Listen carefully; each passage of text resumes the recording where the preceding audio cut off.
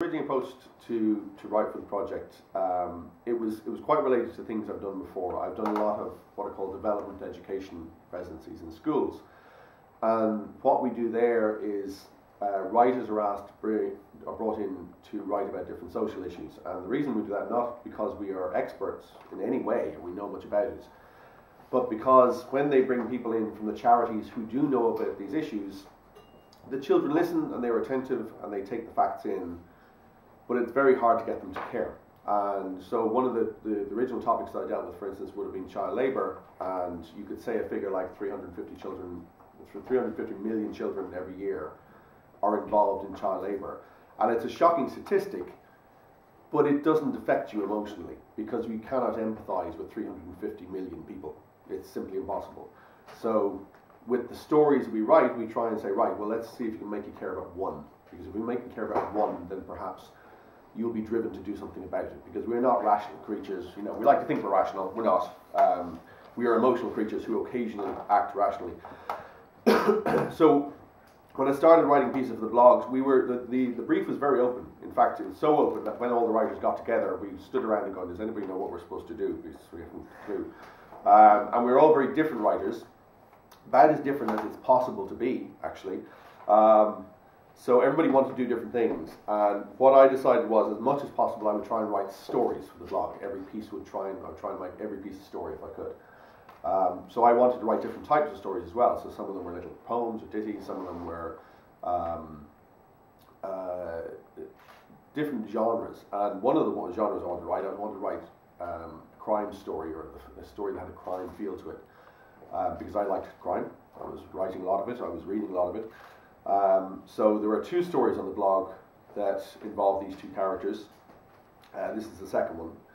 And with each, rather than trying to deal with the whole issue of climate change, what I wanted to do was deal with a little facet of it each time.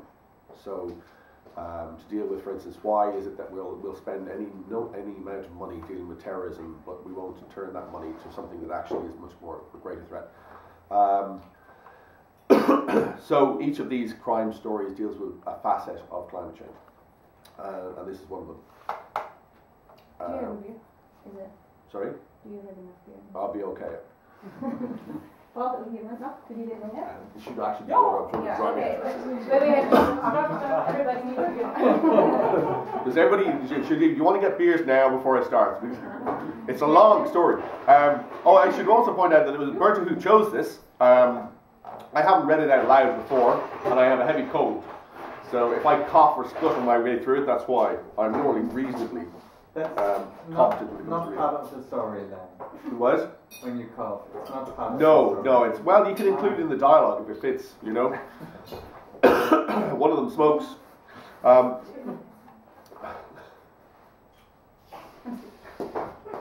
Okay.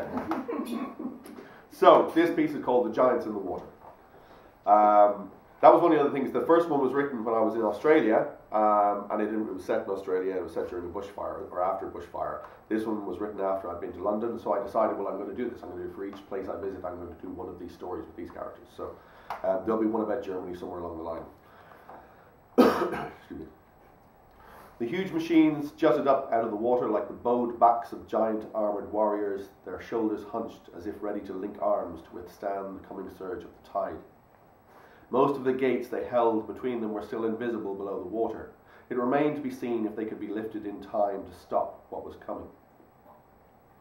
Spanning the 520-metre width of the river and standing as high as a 5-storey building, the Thames Barrier was the single biggest flood defence barrier in the world. And in economic terms at least, the world's most important barrier. If it failed to work today, everyone would find out why. They're like giant warriors, Blowfly said, jutting up out of the water like that, their backs hunched, ready to lift those gates. What are you talking about? His partner frowned, taking a drag on her cigarette and blowing some smoke. The machines, like giants, he repeated. Germ threw him a quizzical glance and then turned her gaze to the massive engineering works in front of them. The two investigators were standing about 50 metres upstream on the north bank of the Thames. Behind them was a park. Across the river from them, the barrier's information centre and a car park. From their vantage point, they could see the police divers pulling the dead body out of the water and into their rigid inflatable boat. Germ squinted at one of the steel and concrete towers. They were topped by what she thought looked like an armadillo's shell, with a big section cut out of the middle, but even that didn't describe them properly. How are they like giants, exactly? She asked. They're big, bloody, I don't know, machine islands. It's just a metaphor, Blowfly sighed. Never mind. That help you much when you're investigating a terrorist act? She inquired, making up metaphors. Helps get the synapses firing, does it? Never mind, he growled. Bill Flynn and Jemima Hearn, known to their colleagues as Blowfly and Germ, were part of an international unit attached to Interpol that investigated crimes with far-reaching consequences. The dead body wasn't the reason they were here, but they expected it would tie in soon enough. They had been called because a gang of well-organised criminals had broken into the control centre of the Thames Barrier in the dark hours of the morning and destroyed the main computer. They hadn't stopped there. They obviously knew that each of the 10 gates that stretched between the towers could be closed using its own controls, and the gang had succeeded in breaking through to the access tunnels and damaging most of the individual controls as well. Several workers and security guards had been injured in the attack.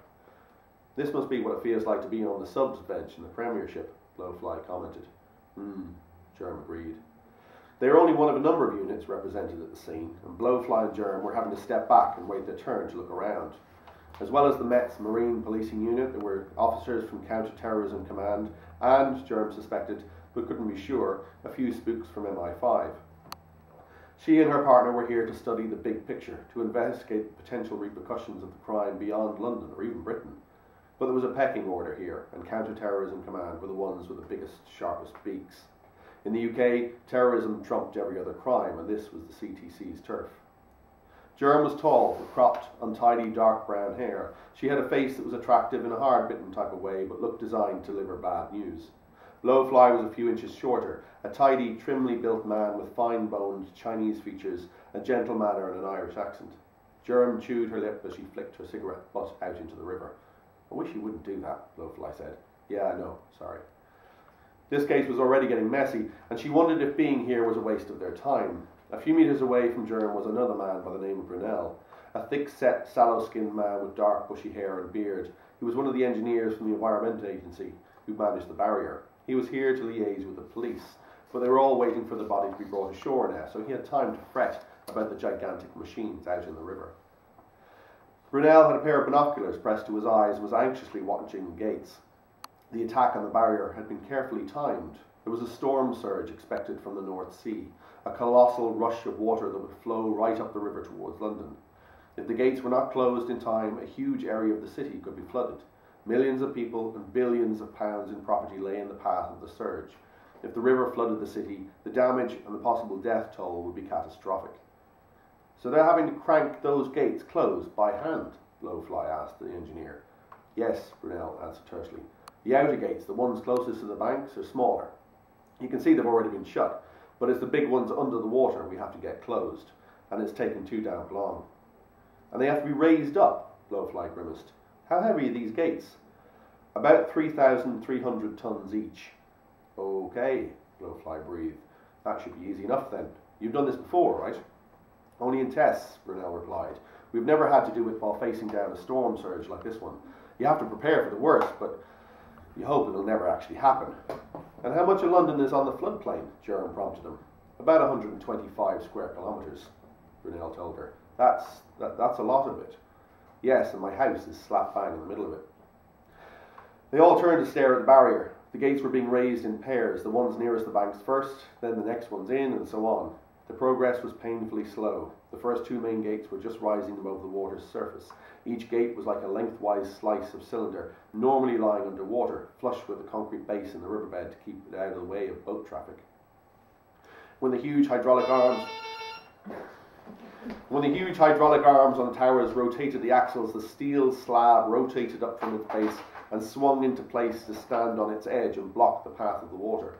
With the oncoming combination of a storm surge and the river already at high tide, the gates should have been shut over an hour ago. Even now, the level of the river was noticeably higher than normal. The police boat had reached the riverbank, and now the dead body was being lifted up to the assortment of investigators waiting to examine it. Blowfly and Germ walked over, joining the huddle of men and women who crowded round the drenched corpse.